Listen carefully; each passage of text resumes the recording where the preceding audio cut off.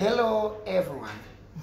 My name is Valence and I'm the teacher here at the Action Driving and Language School, now Action College. So it is possible that you can get the language even when you are not native in other time, when you are with us, when you join Action Driving and Language School, which is now the Action College. So I have the evidence, I have the proof. Right now I am with Mommy Ruth here. She's from USA, United States of America. She's now much better in speaking Kinyarwanda. When she came here at that time, but now she is. So you are most welcome. Muraho neza? Yego. Yego. Nitwa Valence. Mwebwe mwitwa bande? Nitwa Rusi. Yego. Hanyuma Rusi ufite abana bangahe? Mfite abana babiri. Yego. Umuhungu umwe na umukobwa umwe. Yego. Umukobwa wawe yitwa nde? Umuhungu wawe yitwa nde? Umukobwa yitwa Rachel. Yego. Umuhungu witwa Timoteo. Yitwa Timoteo. Rachel afite imyaka ingahe? Rachel afite imyaka 32. Yego. Hanyuma Rachel afite imyaka 32. Yavutse ryari? Rachel avutse igihumbi kimwe. Yego. Na magana cyenda na mirongo icyenda. Yego. Good.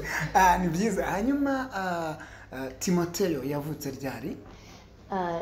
Timoteo avutse igihumbi kimwe na magana cyenda na mirongo inani. Yego.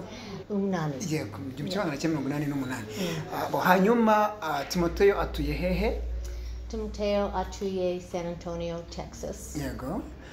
Rachel atuye Chicago, Illinois. Hanyuma hano mu Rwanda wowe utuye hehe? Dutuye i Kanombe. Utuye i Kanombe. Wowe n'umugabo wawe? Wowe n'umugabo wawe. Umugabo wawe yitwa nde? Yitwa Samuel. Yego.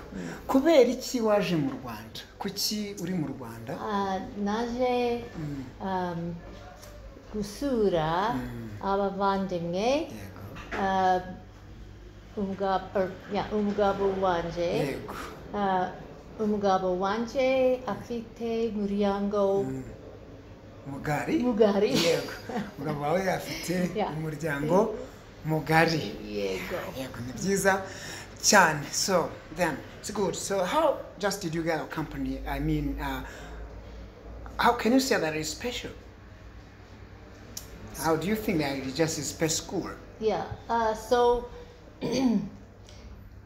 I think Kinyarwanda is a very hard language to learn. Yes. But I also, in this short amount of time, have been given a good base, I think, to continue my learning. This has been a really good school for me. The class times are very flexible. Yes. The teacher's very knowledgeable. And there's a lot of attention for each student from the teacher. Okay, so then, like, as a piece of advice, what can you tell the foreigners, I mean the Europeans, Americans, or other Africans that are now running this program that can live in Rwanda or that want to study Kinyarwanda? What can you tell them according to your experience from Kinyarwanda course, or how is that possible, or like that? Yeah, well, you know, learning the language it involves a lot of things besides just learning words. I've learned a lot about Rwanda culture and Rwanda history, and it takes some time and effort, but it's very possible.